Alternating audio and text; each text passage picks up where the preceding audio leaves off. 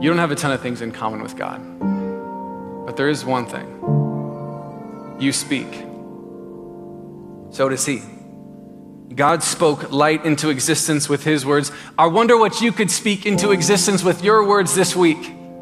I wonder what kind of love you could speak into your marriage that feels like it's in neutral.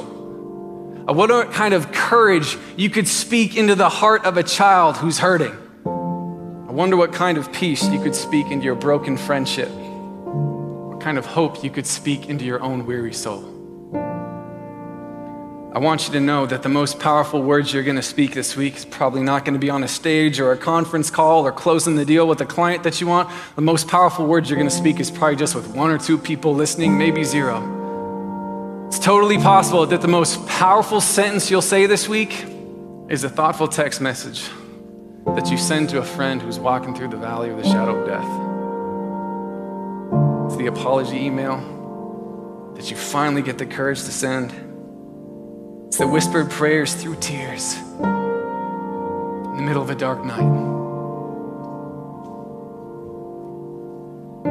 Powerful words aren't just for preachers who stand behind pulpits.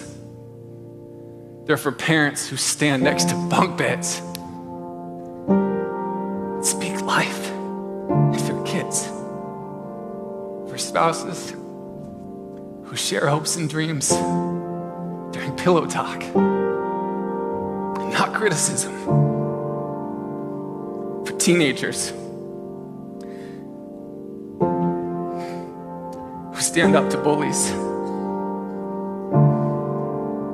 stand up for the uncool kids. Your tongue is so small, but so powerful. Your tongue is telling a story.